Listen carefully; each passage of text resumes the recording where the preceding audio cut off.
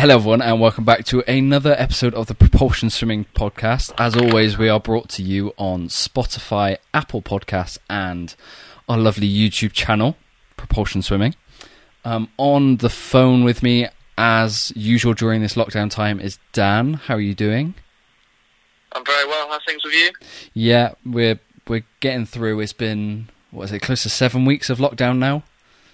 I've been in my house for, I think it's the 7th week now, and I'm very much losing my mind, but I think lockdown is easing slowly, getting there slowly. Yeah, everyone's still healthy. Your sister, who's a nurse, is healthy. She's doing really well. She's doing an amazing job. She's doing a very good job, actually, bless her. She was really scared at the start, but she's seeing the light at the end of the tunnel now, so it's getting better all the time. That's great news. So on this week's Propulsion Swimming Podcast, we are going to talk about a slightly controversial topic, and one that might wind both of us up during this podcast, so I apologise in advance. But we're actually going to talk about drug cheats and drugs in swimming. Yeah. So, in the news, I think it was last week, Sung Yang has appealed his 8-year suspension, and we haven't actually mentioned anything about Sung Yang in the topic since I stupidly named him in my swimming team of the decade. I mean, he's a very good swimmer. There's no taking anything away from him from that, but it's very, very controversial in terms of his drug story, isn't it? So yeah, so we've left the topic well alone until this point now, where we're in lockdown, no pools are open, so why not let's have a chat about it and kind of see if the world of swimming is doing enough to deter drug cheats. Yes, well that's our big question at the end of what we're going to talk about. Is FINA doing enough to stop cheating in swimming? That's what we're going to try and answer at the end, I think. Yeah. Okay, Dan, so kick things off for us. Why has Sung Yang made the news? Why has he been given this 8-year ban? So he was initially banned for 3 months for a drug called trimetazidine. I hope I've got that right. And so he was then banned, for 3 months. And he's always had many problems with drug testing, whether it's blood samples, urine samples, or just refusing to cooperate with testers. Yeah. And so that was his first incident, if you like. And then years later, I can't remember what that year that was. I think it was 2014, his first one. And then he's been, in 2018, he kept refusing to do these drug tests. And now he's been given an 8-year ban. Yeah, and this ban wasn't actually from the kind of the head of swimming or the swimming authority, FINA. This was actually from someone else, wasn't it? It was from WADA, yeah. Yeah, so the World Anti-Doping Agency. That's right, yes, yeah. Yeah, and FINA actually didn't recommend this ban, which is kind of... It's gone under the radar slightly, because he has been banned now, and that's kind of... It's slipped into all of the news in like a tiny sentence somewhere. Yes, yeah. So, I don't quite understand that. If the World Anti-Doping Agency is saying you're banned, why are the swimming agencies saying, nah, it's okay? Well, this is where it all gets very confusing. I thought they would be in unison a little bit, especially on a big topic of drug testing, you know? Yeah. I would always just follow the biggest people, which is WADA. Yes, yeah, definitely. I mean, they're the ones that are used in most sports. Yeah. In fact, every sport. It might be every sport. Yeah, so he's now... What's he doing now? He's appealing this ban, but he's taken it to the court of... or CAS in Switzerland, is it? Yeah, that's right. It's just to make... I think he's appealing to make it fair or something like that. It's 8 years fair. Yeah, so they can't actually... They can't prove whether he's been guilty or not guilty of the offence. It's just whether the punishment of the offence is fair. Yeah. Yeah. I think, especially when it's drug testing, if you miss a drug test, it kind of counts as being refused. Like refusing a test, so you're kind of classed as guilty. Yeah. So that's the reason why he's got this 8-year ban. But yeah, he started this appeal now. Whether it's going to work or not, I've no idea. But if you get caught twice, 8 years is the maximum penalty, and it's not just in swimming, it's in boxing as well. So 8 years is the maximum penalty, which basically puts you out of ends your career, really, doesn't it? Yeah, so by him missing all of these tests, he's kind of presumed as guilty. Yes, yeah. Even though he hasn't actually been classified as testing positive. Apart from that first initial one where he got banned for 3 months, but the second time he hasn't actually been caught.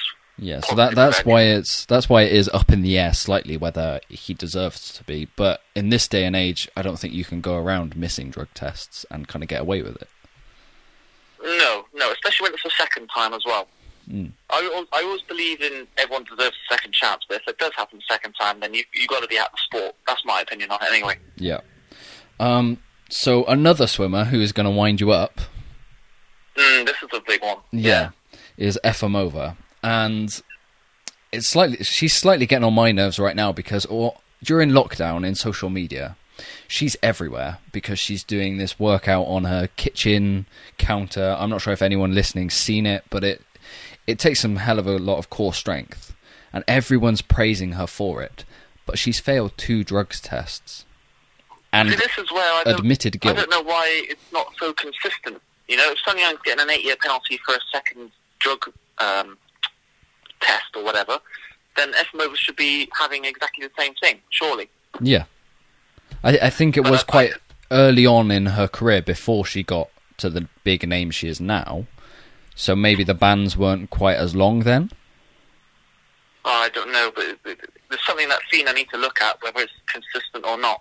Because there shouldn't be any difference between Sun Yang and Efimova. If you've taken a drug test and failed twice, which they both have effectively, then the punishment should be the same. Yeah, if anything, Efimova's a hell of a lot worse than Sun Yang.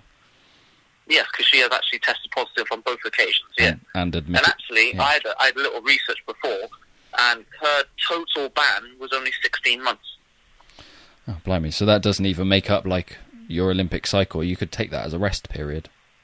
Well, she went to Rio in the end, didn't she? Mm. Although she was booed at every race in Rio, and a lot of swimmers criticised her, like Lily King and stuff like that, she was still actually able to compete, which is terrible, but just puts swimming in a bad light, in my opinion. I'm not even sure that's swimming. I think it's Olympics as a whole. I don't quite understand why drugs cheats are allowed at the Olympics, because like Justin Gatlin went to the last Olympics for athletics, and he was banned for almost 6 years for drugs. Yeah, exactly. I mean, I still stand by, if you get caught twice, your career's over. That's the way I see it. Yeah. Okay, so you've done research before this podcast. Yeah, so for the novices, so people who don't quite understand the drug testing procedure, what actually happens in the world of swimming for testing? So it's all run by FINA. FINA is the main governing body for it all in terms of swimming. And they're at every major competition, whether it's Olympics, Worlds, even like the World Youth Olympics and stuff like that. And they do 2 different types of drug testing. So there's in competition, and then there's out of competition. Right. So of course, in competition, quite simply, they turn up to competitions, and they do random tests on like a handful of athletes, basically, to see if they're taking anything and they're all clear and all that sort of stuff. Okay. I also found out, but I didn't know. Maybe I should have known. But if any world record is swam, then that swimmer immediately gets tested. And if they don't pass the test, then the world record doesn't stand. I did think that was the case. Yeah, it makes sense. I just didn't realise. So this is going to another sport. Do you know the Tour de France? Yes, yeah. Every stage winner and every person who's in control of the yellow jersey, so who's leading the race, at the end of every day's racing, they have to have a blood test or a drugs test even. Well, that's the only way they're going to manage it all, I guess. Yeah, but because cycling has such a big drug cheat problem, they're now really, really hot on it. So are all of these testing, is this testing enough? So how many, do you know how many athletes are getting tested at each meet? No, it just says random tests. So they obviously just pick a handful of athletes and they pick people at random, and that's the way it's done. Okay. Unless they're the top end swimmers. So if you take Adam Peaty, for example, he probably gets tested quite a lot. Yeah. And I'm sure Phelps did as well. Yeah, which means these kind of idols in swimming are kind of held to a good... What's the word I'm looking for? Held to a higher standard. Yes, yeah. Well, then the other type of drug testing that I was on about is the out of competition one, which is where anyone ranked in the top 12 in the world, this is long course. Anyone ranked in the top 12 in the world is always drug tested. Okay. So that puts the elites always in testing all the time. It does, but 12 isn't a massive amount. Well, if you think of an Olympic final, that's 8 people. It's only a little bit more than that, isn't it? It should be more, in my opinion. I agree. It's just, obviously swimming's not a sport with masses and masses of money behind it. So maybe there isn't quite the funding to do all of that testing. But the Olympics certainly is a place where there's a lot of funding, and they get a hell of a lot from sponsorship. So why isn't almost every athlete at the Olympics tested? Well, it should be. It should be. That should be protocol. Yeah. If you want to compete at the highest level, which is the Olympics, then you should have all these testings done. Mm. So my kind of comparison with FINA's reaction to drug testing right now is how quickly they were to ban all of the super suits that set all the world records in, was it 2009 at Rome? Rome was the last one, yeah. Yeah, so because there was suddenly this controversy in swimming that the suits were getting all the times, they banned these suits outright very, very quickly. They jumped on it. I remember all of the suits going on bargain sale, and we had like one meet of the year we could buy them and use them before they were banned. Yeah, that's right. Yeah. So I don't understand why FINA aren't that quick to ban a drugs cheat. Because they, like I said before, they weren't the ones to ban Sun Yang. Yeah, I don't understand it. I mean, swimming drug cheats don't happen too often. I think I did a bit of research, and there's only been 50 cases or something like that. 50 cases. Okay. So it is a clean sport. The years that it's been going on. Say again? So it is a clean sport. It's just whether they're harsh enough on these drugs cheats when they do pop up. Yes, yeah. Well, there's, like I said, there's over 50 cases. But I took some of the 3 biggest names on the list that I saw. Do you remember Jessica Hardy, the American swimmer? I do, yeah. Yeah, she qualified for the Beijing Olympics in 2008, but then failed a drug test, got a year ban, and then was dropped from the Olympic squad. Okay, so America were hot on it. So that's quite a big ban, well, quite a big punishment, especially when it's only her first time, I guess. But then you look at someone like Cesar Chelo, who did fail a drug test, but was only given a warning. So the consistency isn't, I just don't like it at all. Okay. And then on the other hand, you get Ryan Lochte, who he had a picture on Instagram of having an IV taken, then he got a 14-month ban. Yeah. So all of those 3 are completely different.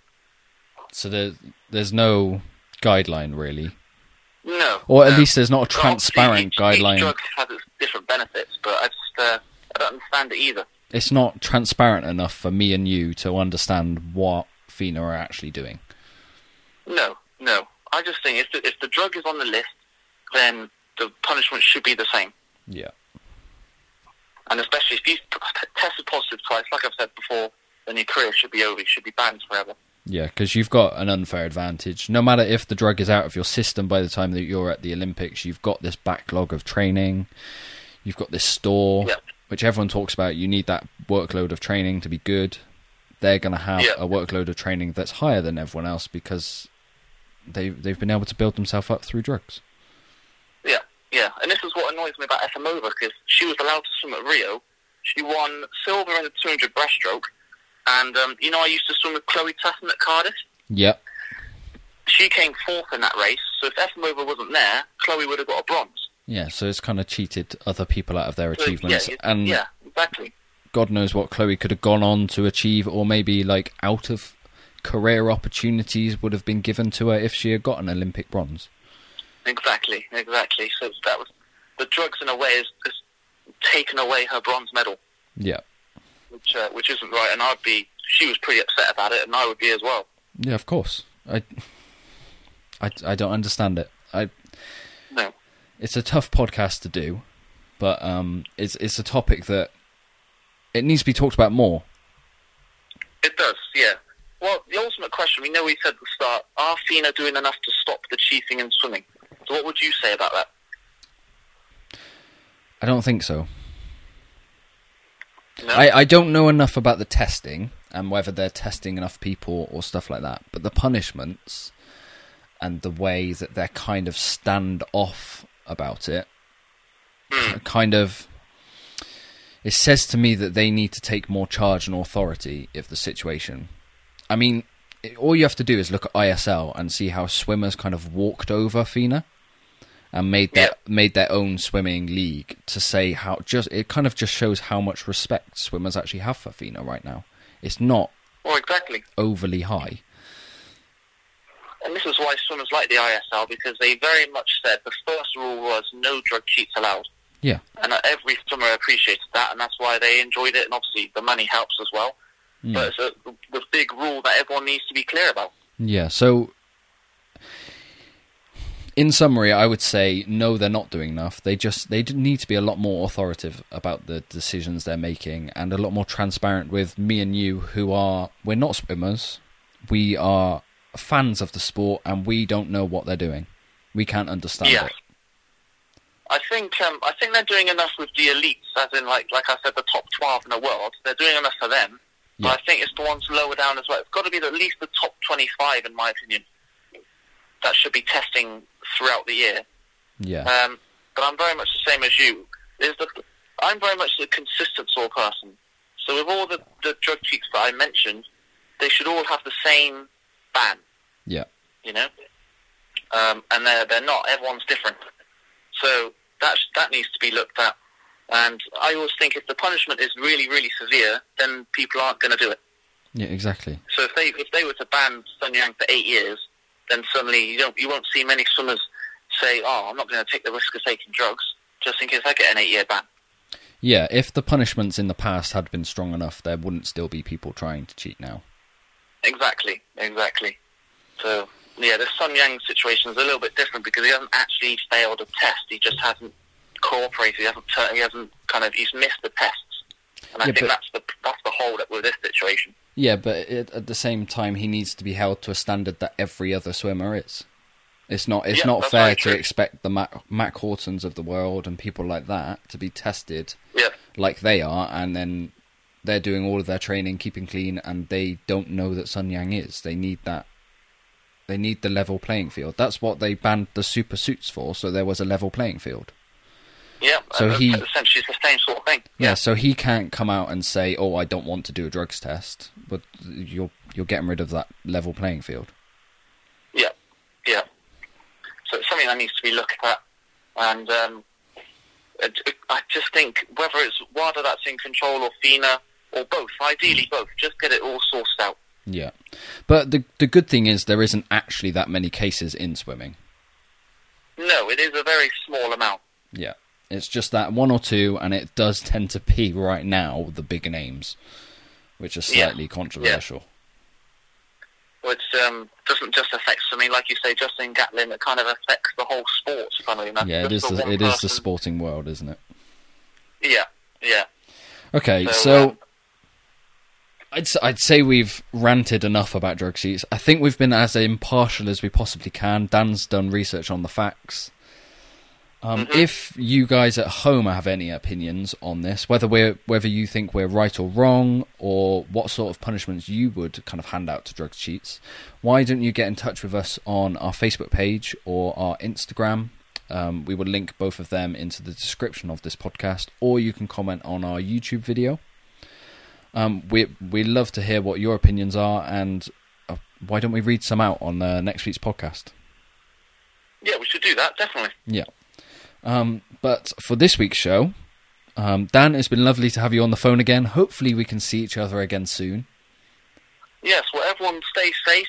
Keep going. We're about a couple of weeks away, I'd say, until lockdown is eased. Yeah. So stay safe, keep it going, stay mentally healthy. Yeah, and I will speak to you in 7 days. Yes, I'll catch you on the next one.